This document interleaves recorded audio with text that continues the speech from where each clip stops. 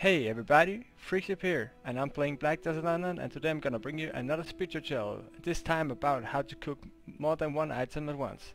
Let's get started.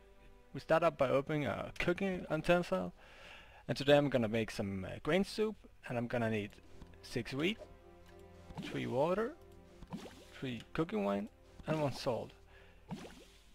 Normally I would press cook to cook this once, but instead I'm gonna press continuous production, and gives me up this notice that I just click enter, and then how many I want to make, and I got 4, so I'm gonna make 4, then enter, and it starts cooking, and that's how easy it is.